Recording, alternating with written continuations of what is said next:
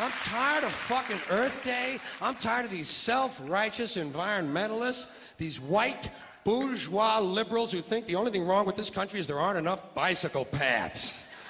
People trying to make the world safe for their Volvos.